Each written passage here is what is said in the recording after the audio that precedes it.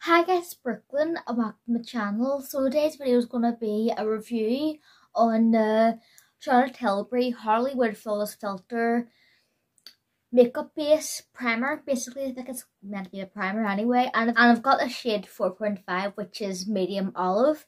And I have it on now. I actually did a demo on this about 4 months ago.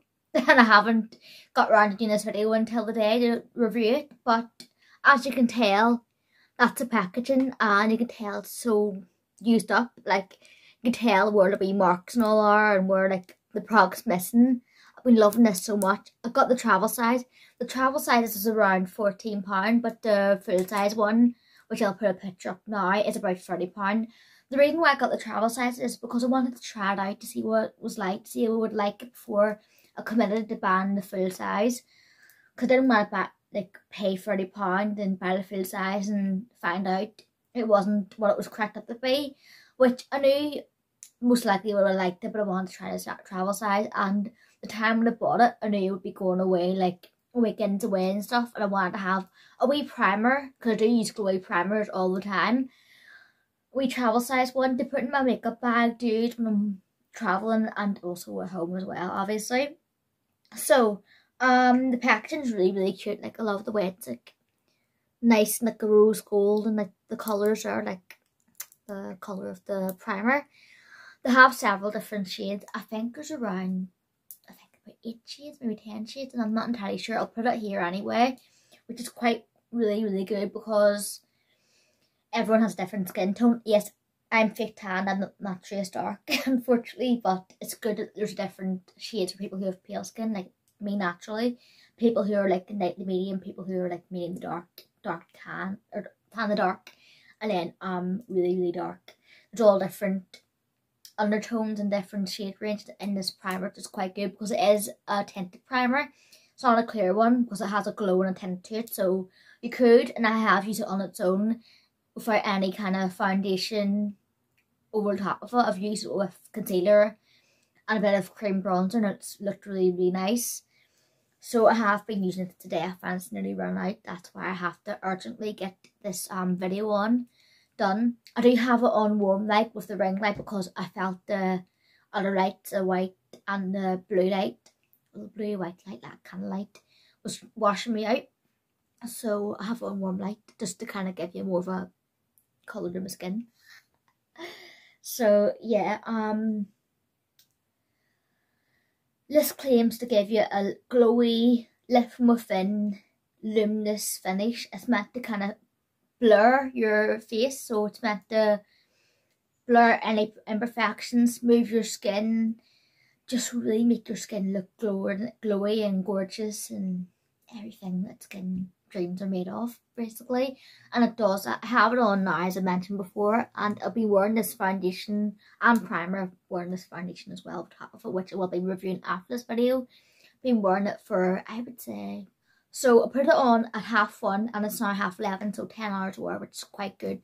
Close up, I have touched up on the nose because I've had a bit of a cold, so I've been blowing my nose throughout the day. So yeah, apart from that, I haven't touched it up apart from the nose. But it does look nice and glowy and fresh. And I find when I'm wearing this primer, even when I set it with powder like the foundation, I find during the day it does come out, the glow comes out, and it looks even nicer than when I've applied it and done my whole makeup. So that's quite good. And I find it lasts all day. It makes your makeup just go on really nicely. Just makes your makeup look a bit more special and a bit more kind of elegant, if that makes sense. So yeah, and I find the formula, I'll show you the doe foot applicator. It does have the same doe foot applicator as the big size, and the swatch of it, the colour is actually like a lovely kind of golden medium olive colour, and it's really glowy, like up rubbing in like that, you can see there. And it does give you a nice shift to the skin. It just smooths everything out. The difference, that one looks smoother than that one, so it's nice. And I would definitely consider getting it again. So it has a slight makeup-y kind of light florally sweet smell to it. Isn't an overpowering smell, which is quite good. If you don't really like strong scents, you'll love this. I don't mind strong scents as long as they're good and they're nice smells. But I know some people really can't stand smells in their makeup, and if you can't stand smells in your makeup, I think you'd like this because it doesn't really have much of a smell. It's like a nice, really, really light, faint, like pleasant smell, which is quite good.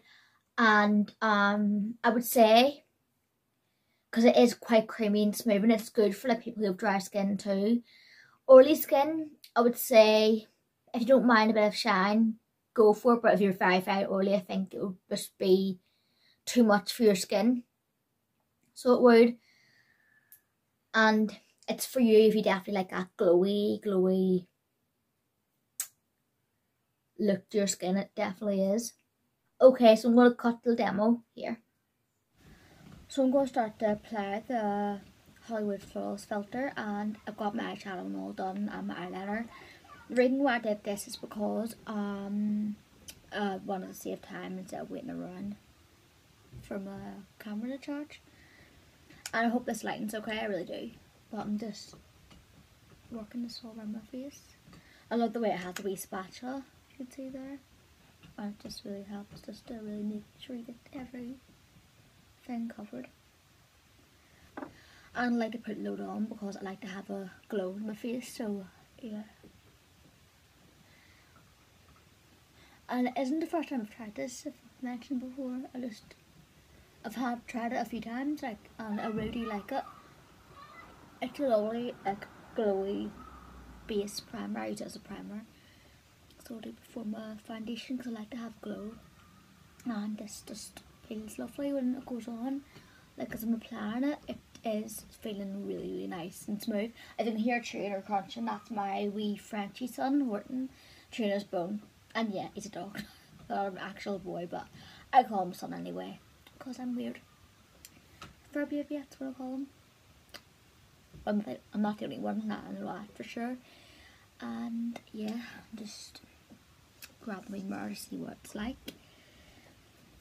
I know like this lighting's a bit crap because this side's more brighter than that side. I need to put a ring light on. I should have done that, but I just have no time. I really have no time. So looking at it, it definitely gives me a nice, proper, dewy, glowy, basic filter on my face. And I really do like that. And it does give you a nice kind of olivey tan glow as well. That's, the colour picked was 4.5, which is like medium olive, because I prefer to have an olive tan than my fake tan, and I try to find base products that match that. So yeah, some people don't like the applicator on this because they think it's like unhygienic. Well, it's only me using it, so it's not really too bad for me. I don't mind it. I actually like the applicator, and I just like to apply it with fingers. You can, if you want to, just use a sponge, but I just think just apply it with your fingers, get it all on, and then do your foundation. So I just love the finish of it. It's very kind of lip warm thin glow, so it is. And sorry, notification there, but I'll come up closer to show you. Like, it looks like a filter on my face. I just absolutely love it. Like, it's so glowy. So yeah, I'm gonna get my foundation on, and I'll come back. I'll show you what foundation I'm gonna use. I'm not sure whether to use a Fenty or Nars, because I might be reviewing one of these today anyway. I'll probably do I don't know what to do. Fenty or Nars. Maybe Fenty, actually. I'll use Fenty today. So I'll be using the Fenty Pro Filter. Is this right where it goes? I think so. Yeah, this one. It's the Fenty Pro Filter Hydrating Foundation, and I'm going to apply this and come back because I am going to review this now. Okay, so I've got the big overhead light on as well as the windows open just to give a good light. Should I put the ring light on? I don't know. Might actually just put the ring light on. This lighting today is doing my head in, so I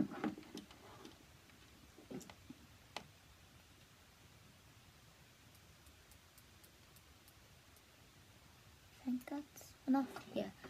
Okay, so that is what the primer looks like. I've got the foundation and the rest of the makeup already on my face, and so far the primer looks really well, like the Hollywood Flawless filter. If you wonder why I keep on calling it primer, basically as a primer. So yeah, I'm just watching and see what he's doing. So it just looks really, really like nice and like glowy and lit from within, which I absolutely love. So definitely I just love it.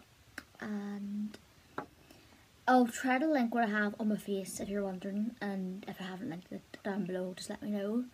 But lip colour is Be Perfect in liquid lipstick in the shade Beige, and the NYX lip liner in Natural. So yeah, I'll cut to me doing a review.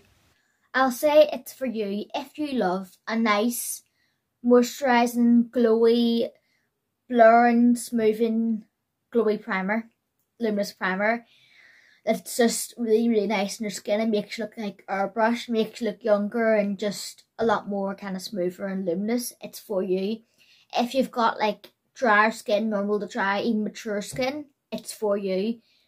If you like to kind of splurge on more luxury products and you don't mind spending £30 if you want to get the full size one, it's for you.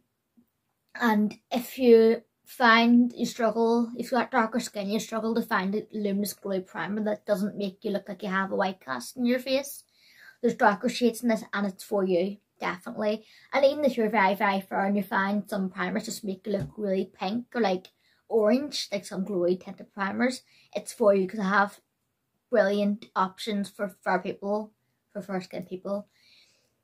And if you just like to look like really, really airbrush, it's for you. It's not for you if you have a lot of like problem skin issues. I don't want to say that as a main thing, just more of a matter of fact thing. Like, say you have acne in your skin and you've got like just a lot of hyperpigmentation and stuff, and you want to use this as a